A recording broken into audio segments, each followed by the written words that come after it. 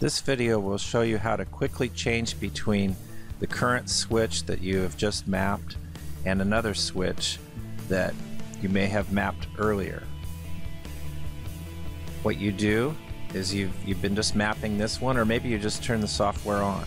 You can click on select switch, and then you can see all the switches that you have already mapped in the past here.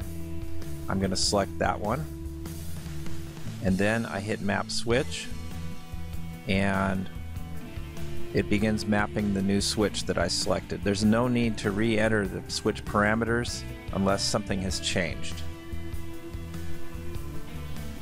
As you can see that it mapped the switch just fine. If you want to select a different switch, I'm going to do that. What this is showing you is the switch, and in this case we also have server router 1 shown, and you can see there's two here.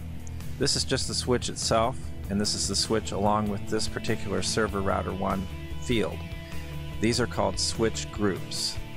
A switch group can have just the switch, or it can have server router 1 and also server router 2.